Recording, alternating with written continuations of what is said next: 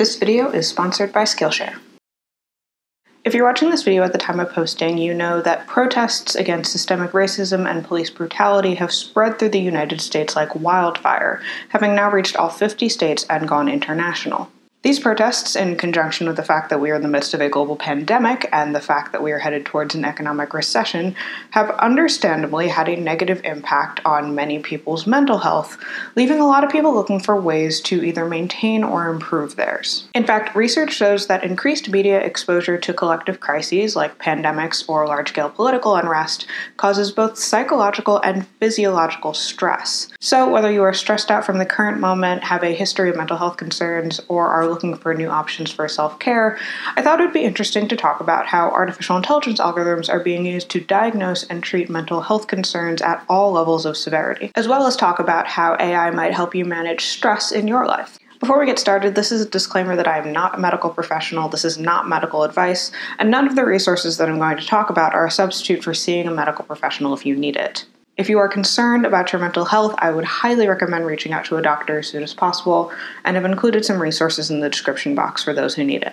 If we look at all the medical fields that have begun to adopt artificial intelligence algorithms into their practice, mental health and psychiatry are probably at the bottom of that list in terms of progress. And it makes sense if you think about it. Unlike in physical medicine, where a lot of the things that we can measure are much more quantitative, a lot of mental health relies on qualitative variables.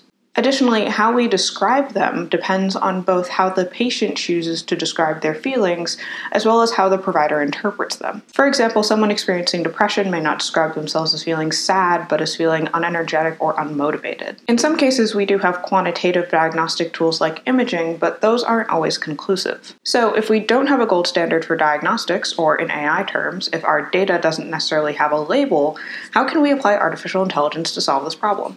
Well, it turns out that research has shown that AI algorithms might still be useful in diagnosing conditions, predicting treatment responses, and as a supplement to ongoing mental health treatment plans.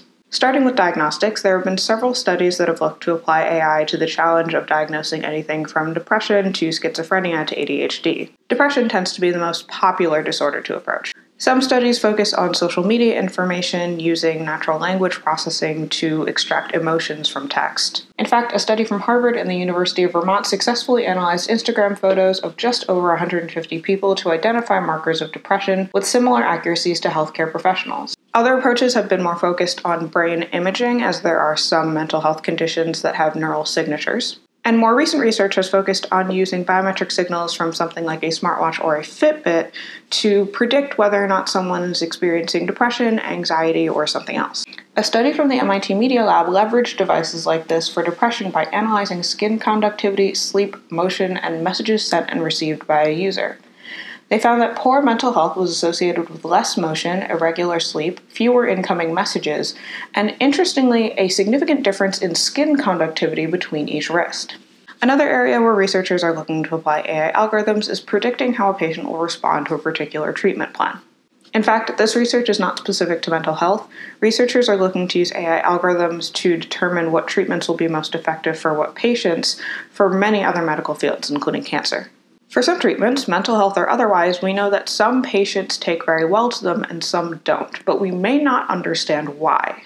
Therefore, researchers are aiming to use AI algorithms to predict which patients will respond well to which treatments will work well for a specific patient, and to help research understand what characteristics differ between patient populations that respond well and patient populations that don't, so that we can better understand the biology behind why that is. Finally, AI might be used as a supplement to a mental health treatment plan. The two most popular approaches I've seen for this are AI chatbots and predictive algorithms that aim to identify when someone might go into a mental health crisis. In the former case, researchers are looking to use chatbots for patients who are undergoing long-term treatment plans, or for those who may have unreliable access to healthcare. For these patients, it may be important to check in on a frequent and regular basis, but that may not be logistically possible either due to scheduling issues or due to the high emotional intensity of in-person visits.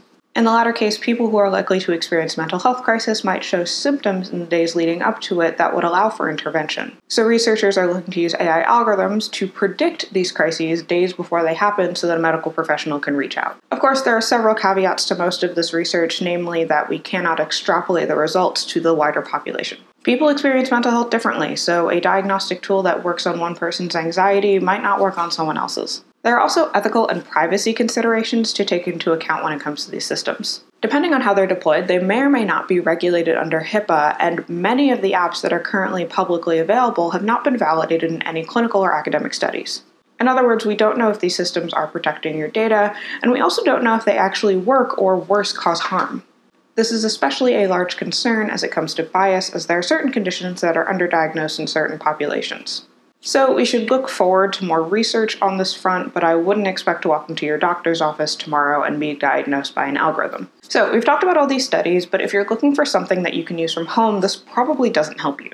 What about options that are available to the general public? Well, as I mentioned earlier, there are a ton of publicly available apps that you can download, and I'm going to mention two that have been designed and validated by medical professionals. First, we have Youper, an app that allows users to have short conversations with a chatbot for self-help and self-care, and uses AI to monitor and, in theory, improve your mental health. Youper was co-founded by Dr. Jose Hamilton, a psychiatrist from San Francisco. In an interview with TechCrunch, Dr. Hamilton said that he created the app to lower the barrier of entry for people worried about the stigma of seeking professional treatment by making them more comfortable talking about their mental health. In this case, the AI is both the chatbot that you can use to talk about your concerns, as well as their personalized recommendation system that offers different techniques that you might try to relieve your stress. The app uses anonymized user data to improve both the chatbot and its recommendations, but otherwise does not share or sell your data in any way. I actually used Youper before I started seeing a therapist and found it to be helpful, although I likely undermined some of the effectiveness by not checking in on a regular basis. I think it might be helpful for someone who is anxious about seeing a medical professional or just doesn't know if they need to and is interested in tracking the trends in their mental health over time, but I would recommend reaching out to a medical professional to interpret those trends. Personally, some of the trends I saw were related to my then undiagnosed ADHD, so I wasn't really able to understand the trends without help. Second, we have Tess, a mental health chatbot that can provide emotional support and coach people through mental health recovery programs.